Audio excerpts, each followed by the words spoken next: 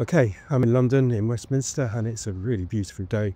I'm heading off to the Rail Industry Association's office, and we're meeting visitors from Laos and Vietnam, as well as the Department of Business and Trade. What's the meeting about? Well, they're building a new rail line between Laos and Vietnam. It's going to be an electric line, primarily aimed at freight, but it will also carry passengers. And yeah, I think what's interesting is they've decided straight away that they're going to electrify that line. And why is that? Well, they want fast freight routes to ports in Vietnam, they want it reliable, and they want it affordable in its whole life. And they've decided, well, the only real option for that is electrification.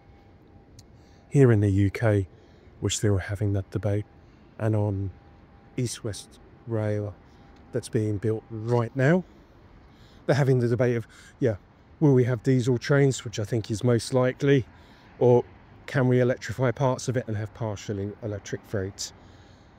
I find it really interesting that in some countries, including developing countries, they're deciding, well, yeah, of course, why would you not have electric railways?